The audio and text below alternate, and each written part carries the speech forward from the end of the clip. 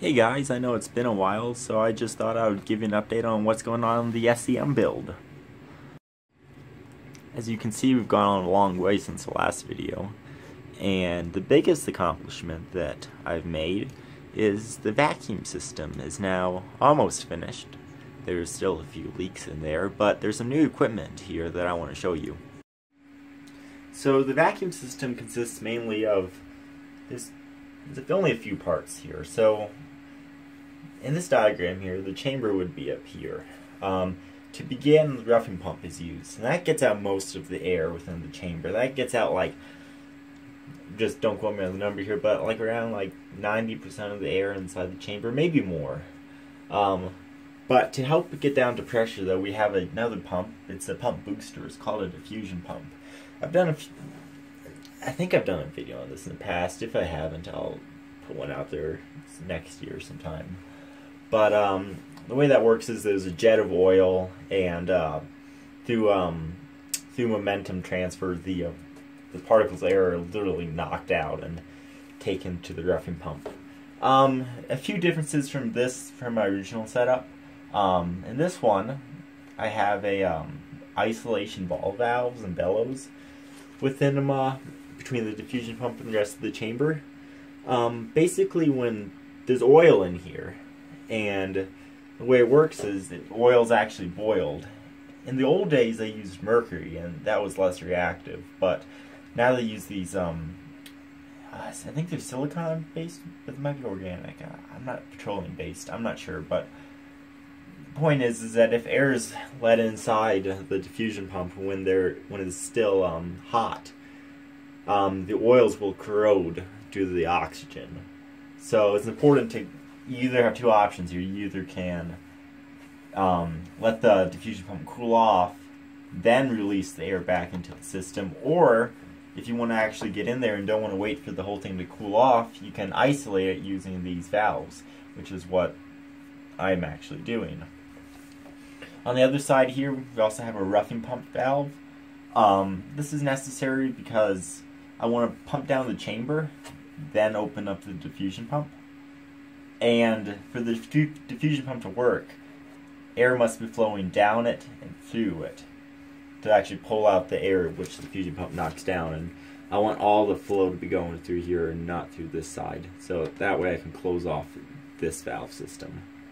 On the diagram here, I have a penning gauge. Right now, my penning gauge controller is, I'm having a little cord issues right now with it. So right now I have a Pirani gauge on it, which is working fine since I'm not going down the super high vacuum anyway at the moment. I also have the bellows here. That's just try to help keep the oils down. After all, we're dealing with boiling oil in here, and if any does splatter, I want it to be caught on the bellows and not going right up into the chamber. Bellows are okay. There are other ways you can do it too. You can cool it down like a baffle. That works better. But I don't have a baffle, and this seems like the second best option. I also have a electrical feed through on this diagram. I don't have it on the chamber right now. I took it off because I'm trying to hunt for a leak right now. And I have a vent valve right here. So let's go look at the chamber and let's see where this stuff actually is. Okay, so to start off, right here is my Edwards roughing pump. This is an Edwards 2. It's a really good pump. I got a nice deal on it on eBay. It's been refurbished. I believe it pumps down to 10 to the minus 3 torr. Have to check the specs on that. Somewhere around there. But overall, it's a really good pump. It's actually overkill for the size of this chamber, but that's okay. So right here is my vent valve, which I actually have a little vacuum under here right now, but it has a thermocouple gauge right here.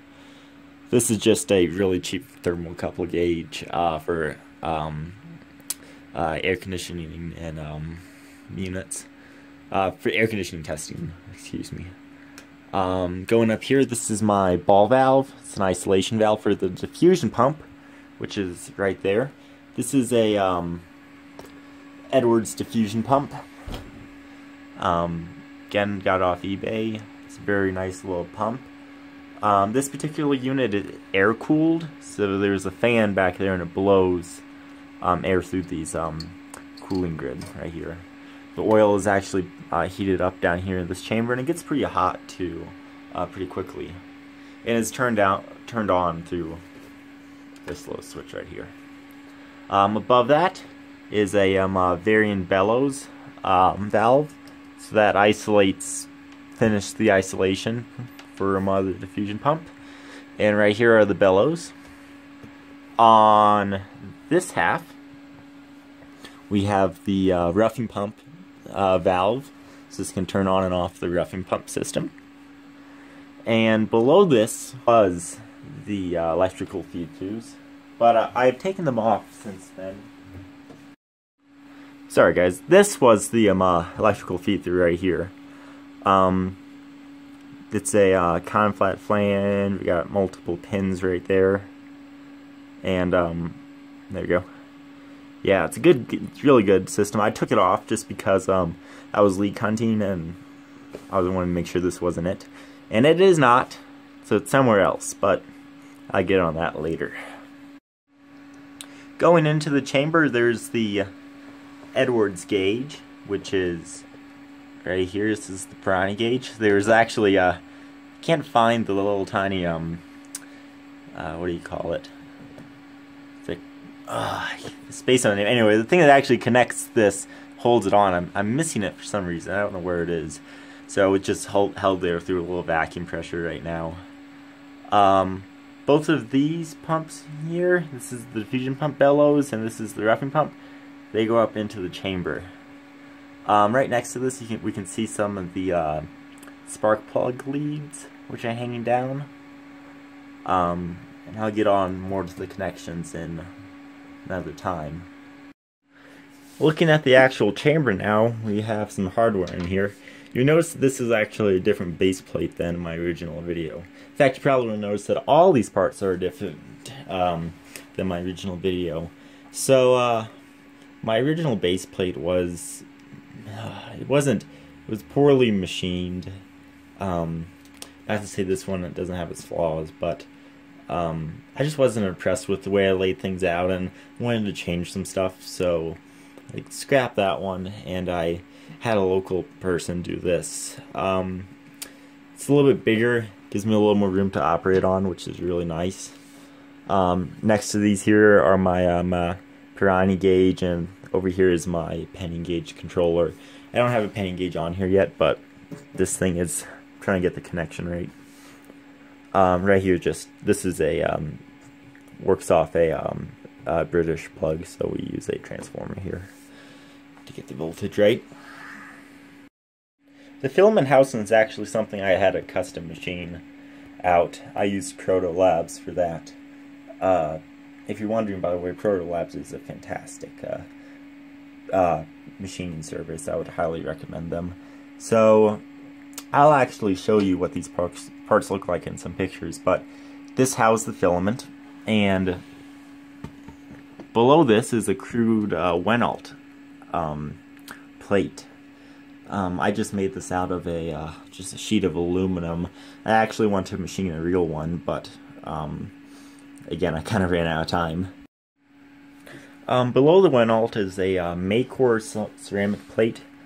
Why I chose Maycor is that it's non-porous, so it's not going to trap gas molecules in there, and also it's pretty easy to machine.